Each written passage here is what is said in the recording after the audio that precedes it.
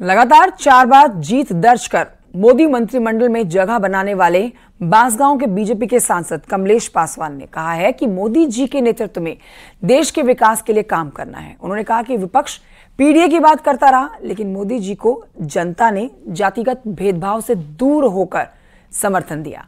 उन्होंने कहा कि बांसगांव में जो काम हुआ है उसको और बढ़ाया जाएगा और अब क्षेत्र ही नहीं पूरे देश में विकास के काम करने हैं। पासवान जी, आपको पहली बार बधाई, आप मोदी मंत्रिमंडल में शामिल हुए हैं।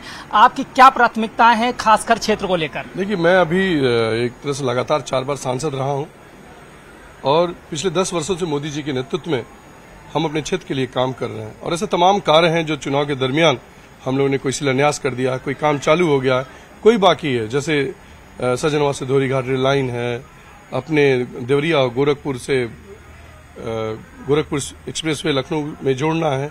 ऐसे तमाम कार्य हैं, स्टेडियम बनाने हैं। तो अभी मैं अपने बांसगांव लोकसभा तक सीमित था। आदरणीय मोदी जी के प्रति मैं आभार प्रकट करता हूं, पार्टी के प्रति आभार प्रकट करता हूं।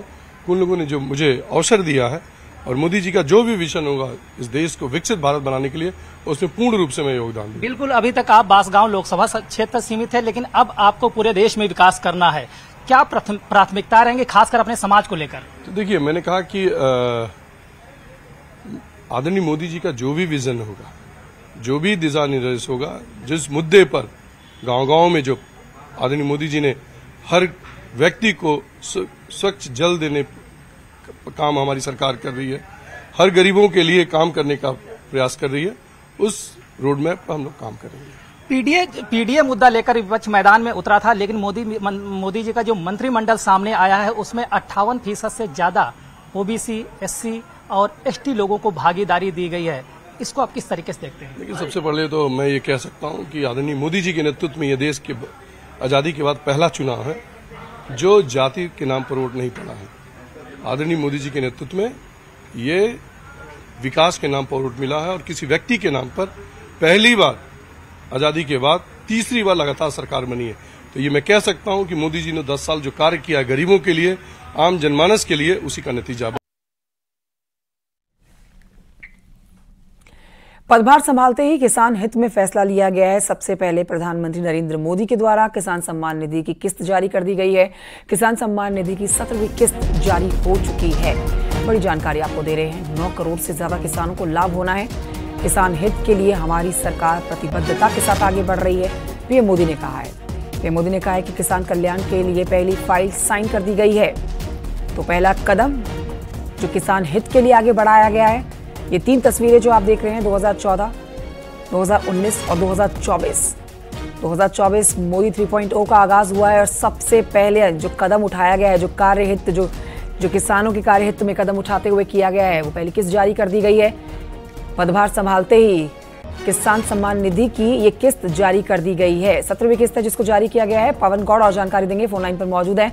पवन गौड़, माफ कीजिए, लाइव हमारे साथ इस समय मौजूद है। सीधे रुक करेंगे पवन गौड़ की तरफ। पवन गौड़, ये बहुत ही महत्वपूर्ण कदम, इस कदम के साथ सीधा संदेश जाता है कि किसानों के लिए ये सरकार प्रतिबद्ध है। जो प्रधानमंत्री नरेंद्र मोदी ने खुद भी ये बात कही है, किसान सम्मान निधि की 17वीं किस्त जारी कर दी गई है। महत्वपूर्ण कदम किसानों के लिए। देखिए, जाहिर तौर पर जिस तरह से प्रधानमंत्री नरेंद्र मोदी को आपने तमाम जो चुनावी जनसभाओं में सुना होगा या लगातार कई सारे कार्यक्रमों में सुना होगा कि वो हमेशा कहते हैं कि हमारी सरकार जो है वो किसानों के लिए समर्पित है और किसानों के हित के फैसले लगातार लेती रही है।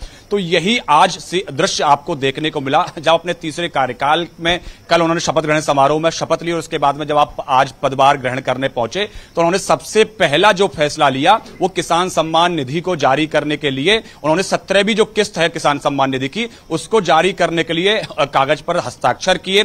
और इस पूरी किसान सम्मान निधि की बात करें तो 9.30 लाख करोड़ किसान हैं, उनको ये किस्त जाएगी। तकरीबन 20,000 करोड़ का डिस्ट्रीब्यूशन होना है। तो लगातार जो है सरकार जो है किसानों के हित के फैसले लेती रही है।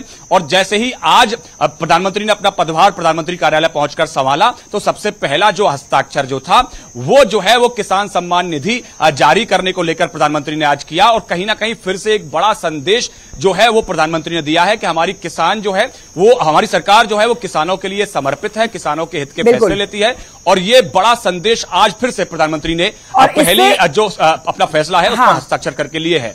पवन गौड़, इस बात से यह भी समझा जा सकता है जो आज शाम को 5 बजे जो मोदी कैबिनेट की पहली बैठक होनी है, हम ये समझ सकते हैं कि 100 दिन का जो आगे रोड मैप तैयार होना है, 100 दिन के जो आगे कामकाज होने बेहद महत्वपूर्ण हो जाते हैं वो 100 दिन जिसमें सरकार अपना एक्शन दिखाती है। तो ये समझा जा सकता है कि जो पहला कदम प्रधानमंत्री नरेंद्र मोदी ने किसानों के हित में उठाया है, आज जो चर्चा होगी, जो बैठक होगी, 100 दिन का जो रोड मैप तैयार होगा, उसमें भी किसान अहम जगह पाएंगे, अहम मुद्दा रहने वाले हैं।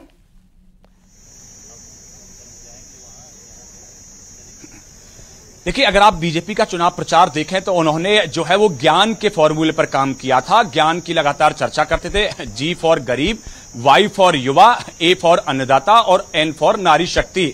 तो ऐसे में अगर, क्योंकि प्रधानमंत्री नरेंद्र मोदी का जो पूरा कॉन्सेप्ट है ज्ञान का, उसमें अन्नदाता की बहुत महत्वपूर्ण भूमिका है।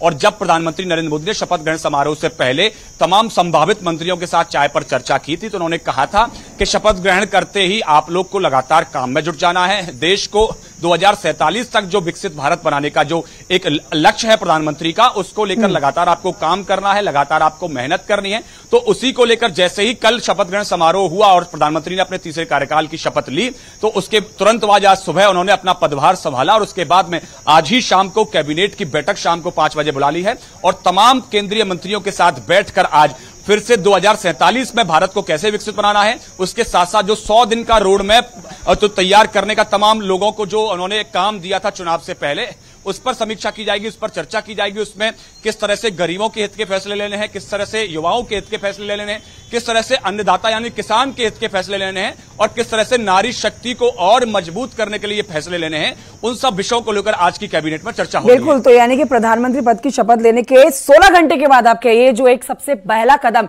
जो पहली फाइल जो पीएम ने साइन करी है वो किसान हित के लिए साइन की है, जिसमें किसान हित से जुड़ी हुई किसान सम्मान निधि की 17वीं किस्त जारी कर दी गई है। पवन गौड़, बहुत शुक्रिया आपका जानकारी के लिए।